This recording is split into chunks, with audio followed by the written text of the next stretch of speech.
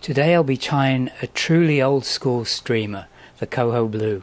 This is one of a family of flies tied in various color combinations that originated around 1938 in the Puget Sound, and they were originally tied on big hooks and trolled slowly behind boats to take both coho and chinook salmon.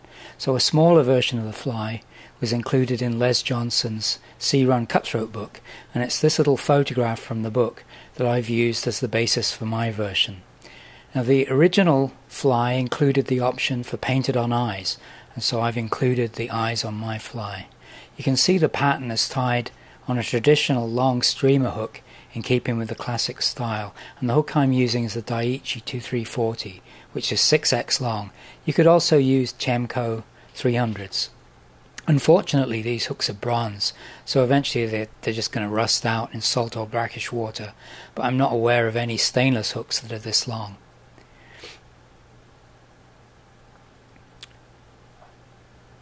So my thread is 70 denier ultra thread in black.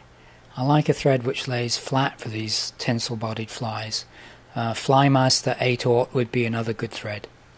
I'm going to tie in the thread behind the eye, and then about a couple of eye lengths back I'm going to attach the rib.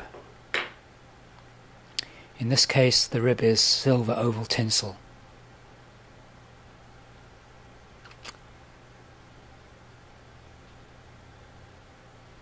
So I'll tie that along the top of the shank, like so. And then by holding it up and away, I can keep it neatly along the top of the hook. I'm going to pause every now and again just to flatten the thread by spinning the bobbin counterclockwise.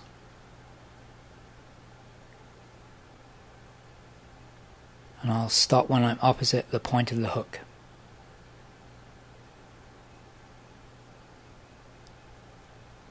Just there.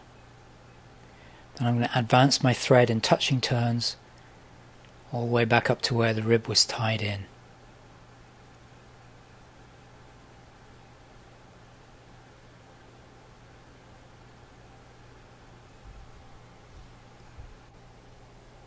Next I'll take some mylar tinsel in a medium size to wrap the body.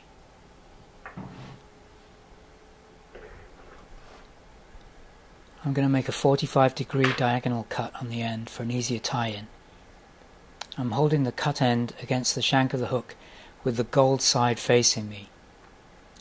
I'll tie that point down securely. Now I'll flip the tinsel over on itself to reveal the silver side. Now you don't want to overlap when you're winding on the tinsel.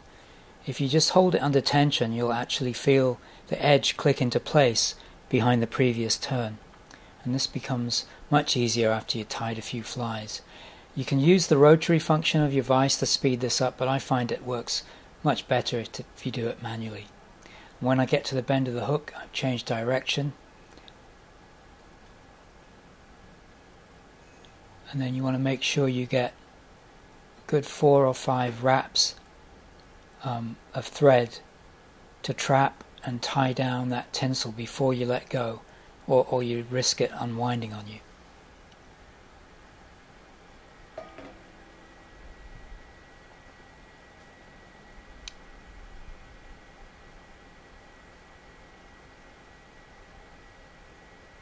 So front as well, front and back. Cut off the tinsel close and then just tidy it up. Now I'm going to grab my rib and work in the opposite direction with 1 complete turn and then 7 spiral wraps. Now I can't remember if I said it earlier, but this particular fly I'm tying on a size 8. You could also do size 6. 7 wraps. So trap and tie that off in just the same way as you did with the mylar.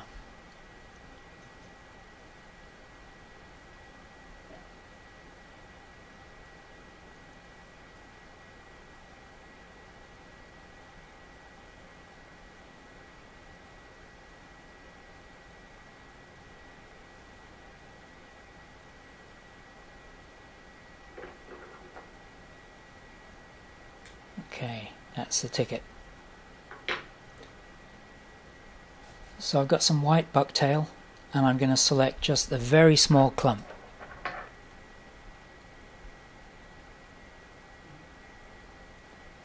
I'm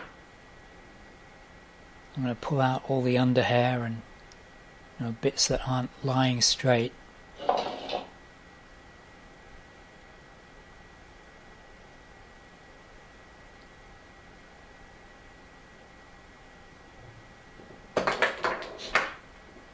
So for this fly, I want the wing hair to be more or less the same length. So I'm going to stack the bucktail, points first, in my wide mouth hair stacker. Give it a tap. Now the tips are even. I'm just going to remove a few hairs that I don't want.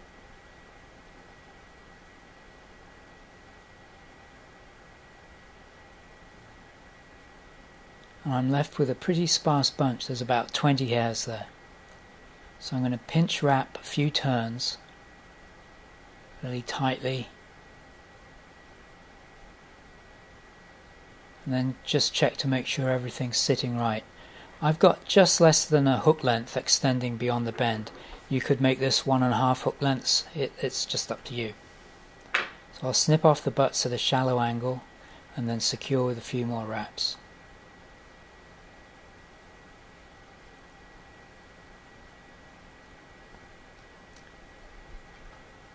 Next I'm going to take a little bit of olive bucktail and basically repeat that whole process again.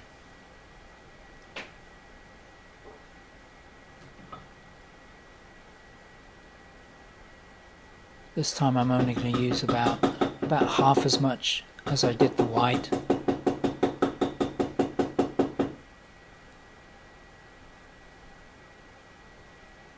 It's all lined up.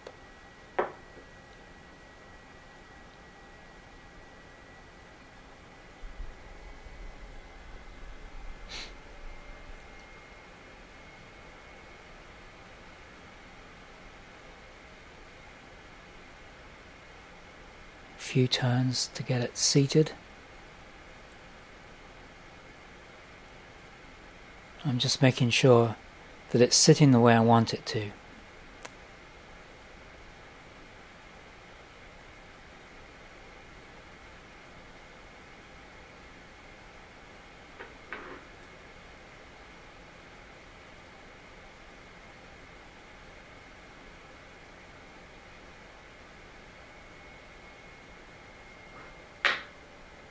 Now I missed a few of those butt ends, so I need to trim those away.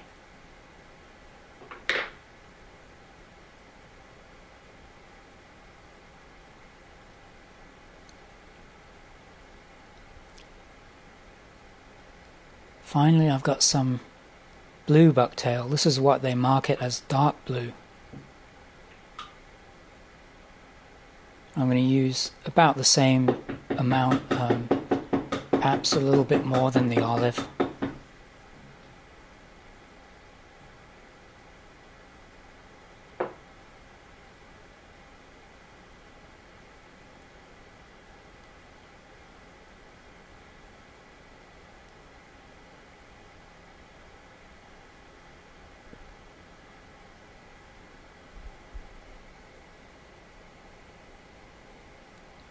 Missed a few there, it doesn't matter.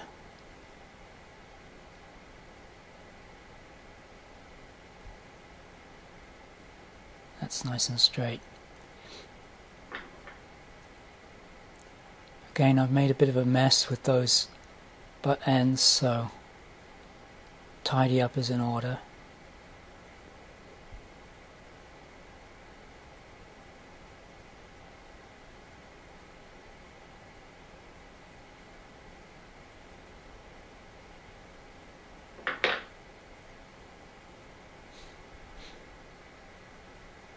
Now I'm just going to make a thread head, and not too big.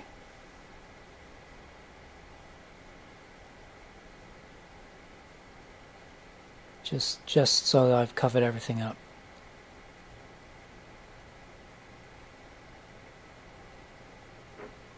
And then a whip finish.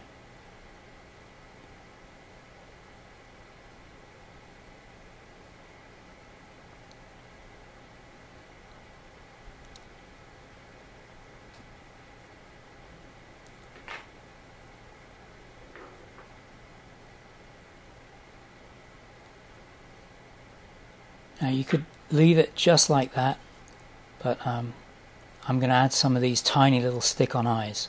I was using black and white Sally Hansen's to paint on eyes, but my hands aren't nearly steady enough to make a decent job of it. And the trick with these tiny eyes is to pry an eye off the sheet with the tip of a bodkin, and then use finger pressure just to prise it away from the tip and onto the threads. That one looks okay. So I'll do the other side.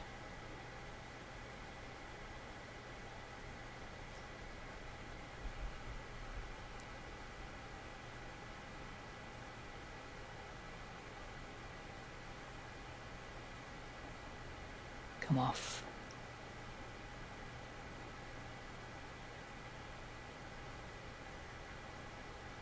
That's got it. They are more or less lined up. So this is Solar Res Bone Dry UV Cure resin, and I'm going to put just a little dab right between the eyes so that it runs down between the eyes and the head. I'll do the same on the bottom. This is just to get them fixed in place.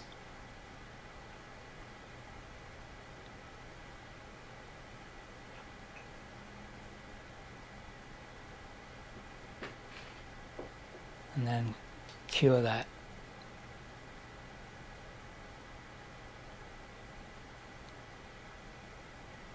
This bone dry is really good. Dries very quickly.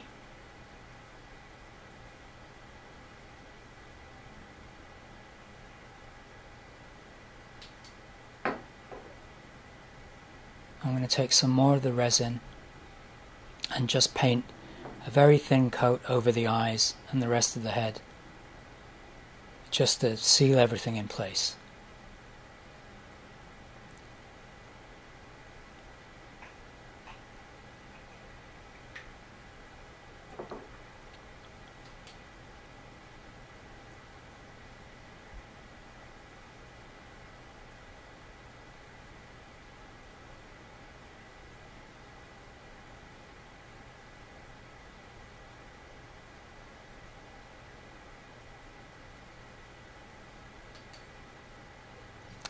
And then we have the Coho Blue, which is just as effective for sea-run cutthroat.